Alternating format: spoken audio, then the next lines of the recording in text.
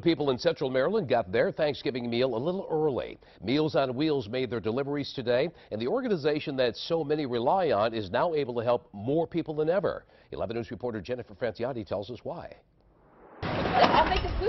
Kitchens everywhere will be bustling on Thanksgiving, but on this day before, the folks at Meals on Wheels are busy preparing 1,400 meals for delivery.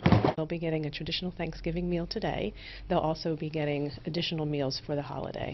Meals on Wheels delivers daily to seniors and the disabled and provides a variety of services, all to help them stay in their homes independently. Trucks roll first thing in the morning to locations within a 50-mile radius of its Haven Street location in Baltimore City. That is a lot of driving every day. 28 vans go out on the road every day. But these vans are special thanks to a new partnership with Element Fleet Management.